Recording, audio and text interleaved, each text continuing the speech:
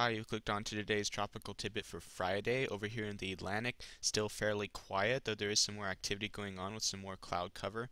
We have a lot of cloud cover going on now. In the southwest Caribbean and near Central America, there's a tropical wave that has just come west of Jamaica over here. And you can see that the area in the southwest Caribbean that had some mid-level energy that's been sitting there for the last couple days actually looks a little bit nicer this morning. It's interacting with this tropical wave, and there's a little bit of cyclonic curvature to the lower level winds here, no circulation, but this area actually looks kind of nice, and were it to be farther north, I would be a little bit more concerned. As it stands, this is going to be moving in this general direction here, not going to hit a whole lot of water, probably going to clip Honduras and Nicaragua and then run right into the Yucatan before it has a whole lot of a chance over the water. But it's interesting to see what's going on in this area of the world, because we have this over here in the eastern Pacific, and this is a nice little cyclonic circulation, but it hasn't looked any better than it has over the last couple of days, and the models were very bullish a couple of days ago on turning this into Tropical Storm Beatrice and perhaps a hurricane with time as it moved off to the west-northwest over here. But what's interesting is it hasn't organized a whole lot yet, and the models have backed off on their aggression. And it's interesting because normally when we're talking about development coupled between these two basins, we're talking about something struggling in the Atlantic with competition in the Pacific, with the Pacific having the upper hand. Here, as it appears, this is the struggling one, and the competition is actually coming from the Atlantic side over here. And the reason you can tell that is when you're looking for the concentration of the greatest energy, when you're looking in an area of tropical convection, you're generally looking for the area of highest pressure aloft, and we can tell that by the motion of the upper level clouds. And if you look closely, you'll be able to see it in a minute when I show you the wind barbs overlaid, but you can see the cirrus clouds curving anticyclonically here, and an equatorward outflow channel here. The upper level high is somewhere around in here near Central America, not a very strong one, but it's around here over this in the eastern Pacific. The upper level winds are all out of the east over here. The main energy is centered right over here near Central America and the southwest Caribbean. So this is actually fighting the eastern Pacific system right now and kind of winning at this point. And the eastern Pacific system hasn't been able to organize a whole lot today, and it'll be slow to organize over the next couple of days, possibly still developing, but the models are not as strong with it, which is interesting to see. And you can see this over here on the upper level winds. As you can see, the outflow channels are here and here. Not that strong of an anticyclone, but it is in here where the heat is, and all the winds are easterly across this eastern Pacific system, bringing some shear. Notice the steep layer ridge is sitting over Mexico over here, and this isn't supposed to really move. So as this tries to develop to the south of this ridge, it's not going to have much of a poleward outflow channel because of this ridge, which will limit its intensity. Again, some of these eastern Pacific storms will encounter this problem where this big ridge sits over here in some La Nina to neutral years, and will keep some of these storms at bay because of the outflow not being allowed to develop strongly in there. But we'll see how it goes with this system.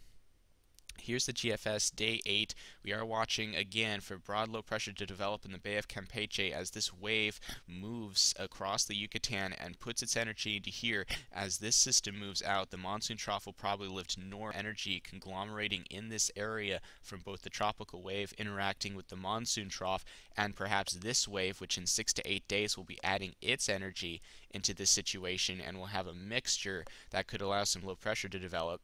You can see it's broad here, not too strong, fairly far west here. It's been pushing ever so slightly farther west as the days go by. You can see the area of precipitation with it. Now if we look at the European 8 to 10 day mean, 500 millibar heights and anomalies, notice again all the blocking near and east of Alaska up here over Canada.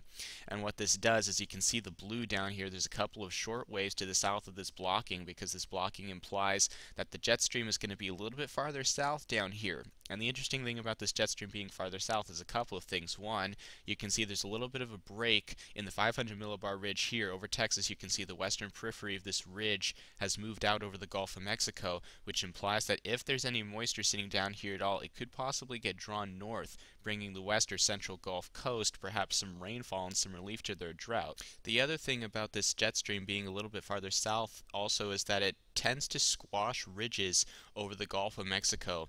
And that's going to be interesting coming up with the situation, because when you're looking for a tropical cyclone to really develop and have a good environment, you're wanting a very symmetric upper anticyclone, very it looks like a circle, it's symmetric. And when you have that, you generally have the area of greatest upper divergence right at the center of the upper level high, where all the winds are moving outward radially and providing that upper divergence directly over the cyclone. If we look at this upper level high here on day 8 on the GFS, you can see it right here over the southern Gulf of Mexico.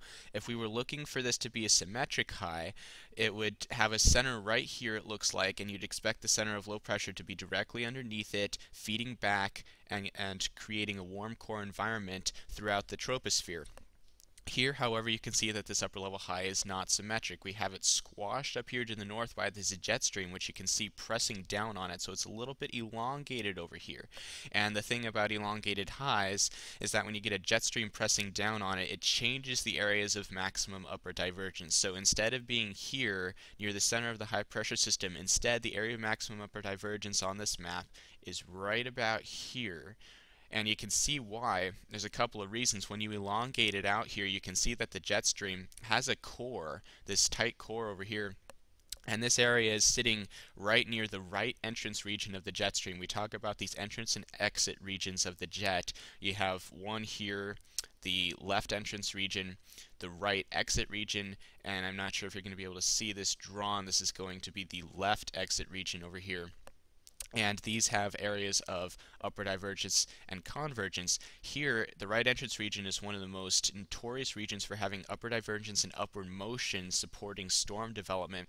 And you can see this here. The squash ridge has a jet stream to the north of it, and so the upper divergence is displaced to the northeast. So if we go back to the precipitation map, you can see where the heaviest precipitation is. It's sitting under the area of the most favorable upper level dynamics. The area of low pressure is way back here. So it's not that organized on the GFS. In other words, as this comes north, since the jet stream is farther south in this pattern, as this tries to come north, this jet stream is going to disrupt the dynamics and make it spread out, elongate, and perhaps bring some of this precipitation farther east than you normally think it would be. And it'll be interesting to see which portions of the Gulf Coast can try to get some rainfall out of this if we get a low down here. And we have to get that low, first of all. The GFS is one of the only models that tries to develop this. The NOGAPS has a little bit of a something down here, but not much. It is interesting to see that the NOGAPS doesn't bring it out of here, but it brings it straight out of the Eastern Pacific and brings it up.